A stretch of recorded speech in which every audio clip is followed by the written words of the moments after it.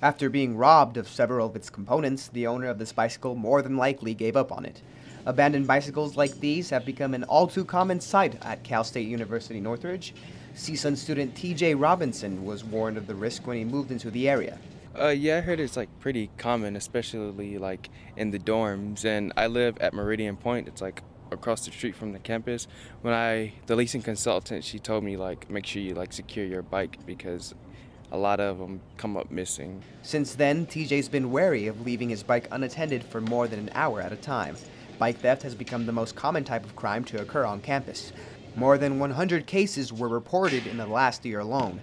Thefts have occurred in areas all over campus, such as Manzanita Hall and Jacaranda Hall. However, the area where most thefts occurred were at the dormitories. Even with the bicycle compound located inside, most of the cases have been reported in the area.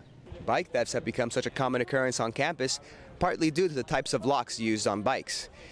Locks like these just aren't cutting it. Most students use locks like these cable ones to secure their bikes to the racks located throughout campus.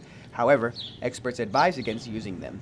Bicycle mechanic Matt Maceda says cable locks make it much easier for criminals to steal bikes.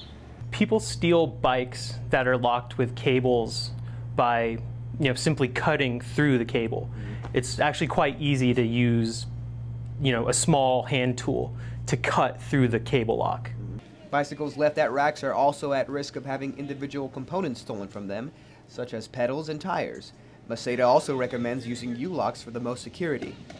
CSUN Bicycle Club President America Gonzalez says old racks like these make it difficult to efficiently secure a bicycle. So I know there's certain areas that are missing bike racks because there's Monterey Hall that no one really goes to, but I go to all the time.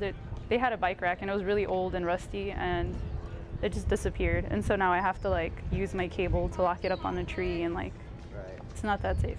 So what's the school doing about it? These racks designed by a CSUN engineering alumnus are more efficient and allow for better security. The rack allows the frame and the front tire to be locked with ease. However, not enough have been implemented around campus yet.